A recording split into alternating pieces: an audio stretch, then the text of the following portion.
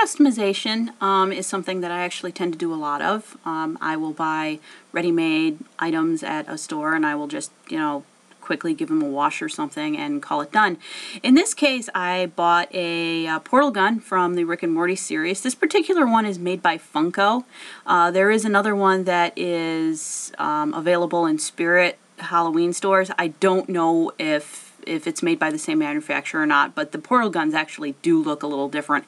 This is the one that was available at when I went to Barnes & Noble, and they actually had it 50% off, so I actually bought a portal gun for a whopping like $7 or something. So it really wasn't a huge loss if I actually ruined it when I started to take it apart. Thankfully, that was actually rather easy. Funko actually just used regular screws in their manufacturer, so it was actually just really easy to just take a small precision screwdriver and just unscrew everything in it. The bottom literally just kind of slips off of the top. Be careful not to pull out any of the wires or you will suddenly no longer have a working light or something. The top bubble actually just, once again, also just slid right off. Thankfully there was no glue holding anything into place, so it was rather easy to do that. It was actually just a rather easy thing to do. I had a couple of paints already available through nail polish that I could actually just use for what I wanted.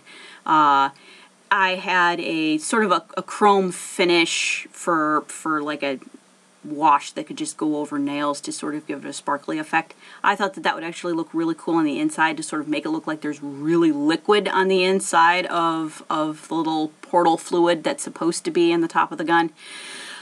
So I just swirled some stuff on the inside of it, and I just used my hands and I just sort of just kept swirling and swirling it around in my fingers until it dried. I eventually did actually use a hairdryer to speed this process along because it was taking an eternity, and I didn't have an eternity to spend on just letting paint dry as I was just slowly turning it in my hands. So I just turned on a hairdryer and I just blew warm air into it as I was turning the little capsule in my hands, and it actually created, it's rather difficult to tell, but you can actually see little ripples and things of fluid that's on the inside of it, and it makes it look a little more realistic as opposed to just the plain empty bubble cap that's in the top of it.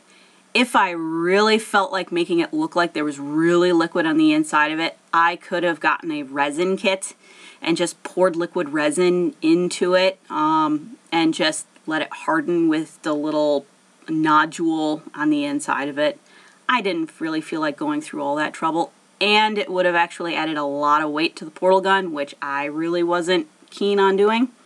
So just swirling some clear liquid that was sealant on the inside of it that was just going to sort of make it look like that there was actually liquid on the inside of it, which was what I wanted to do.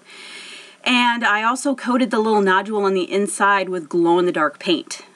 Which is, I gave it several coats of my nail polish, my glow-in-the-dark nail polish that I buy around Halloween.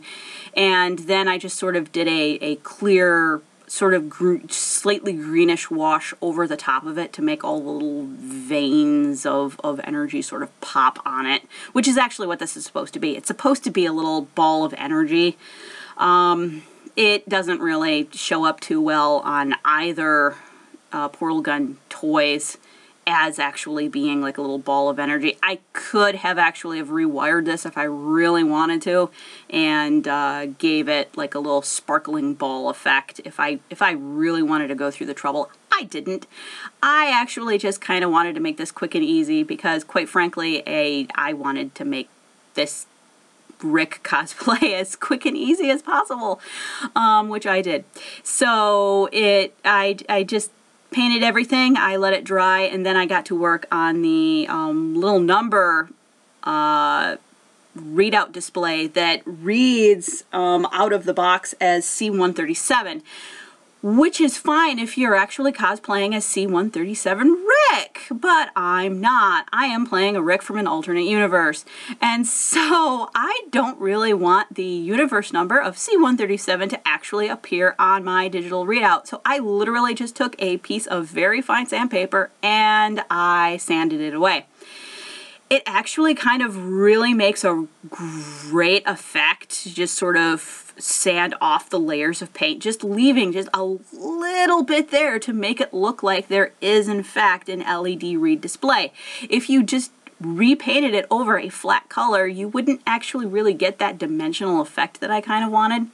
So I just left like just the bare hint of some of the numbers just sitting there, and then I did the same wash that I did on the inside of the little globe, and I just coated it 3 or 4 times just to give it that super shiny glossy look, and I let it dry overnight, and then I just completely reassembled my entire portal gun. Given that the little nodule on the inside of the bubble is basically like tight to the actual like little plastic bubble, it actually took a little bit of careful wrangling to get it on the inside, because now there's a couple of layers of paint to sort of catch it. Honestly, I think it looks a lot better now. It doesn't look so cartoony, if you will, which is a great look, because it does actually mirror the show a little bit more, but I'm also cosplaying as a real person as Rick, so I want to have a slightly more realistic look as opposed to just the straight flat cartoony style. So just little tiny customization things like this will actually make props look a little better, and it will also sort of make it stand out in a crowd when I'm at a convention and there might be, you know, a half a dozen other Ricks standing around.